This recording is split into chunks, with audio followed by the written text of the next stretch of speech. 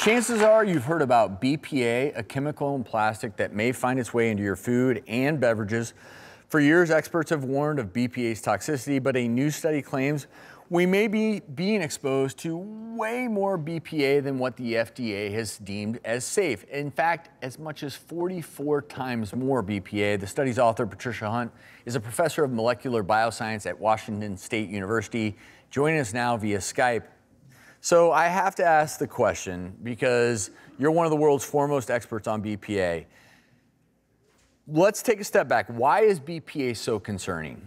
BPA is one of a number of common chemicals that are designed for one purpose, but they have this unexpected ability to mimic or interfere with our body's hormones. And that's really not a good thing. Our bodies produce hormones that control everything. And this is our endocrine system. So these are called endocrine disruptors. And it affects our bodies, especially fetus, newborn, children. Developing bodies are particularly sensitive. And like hormones, very, very small levels can induce very, very big effects. So from experimental studies, like studies we've done, you can see effects on the reproductive system, the brain, behavior, the developing mammary gland and prostate gland that would lead to an increased risk of cancer, and changes in metabolism like diabetes and obesity.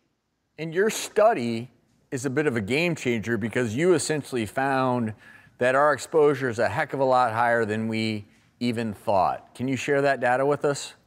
Yes, our data suggests that our assumptions about exposure are really completely wrong. We found using the new method that the old method was really, really inaccurate.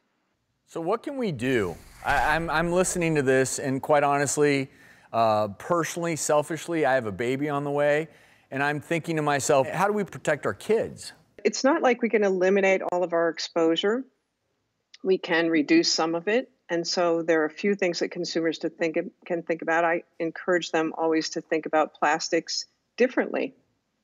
They're not meant to be permanent products. So if your favorite little Tupperware container is showing signs of wear and tear, as much as you love it, throw it out. If it's showing signs of wear and tear, it's starting to leach chemicals. One other thing we can do is start thinking about storage containers and store in glass instead of in plastic. Buy yourself a new water bottle that's no longer plastic, but maybe it's glass or maybe it's metal. There's some really nice new sexy ones out there.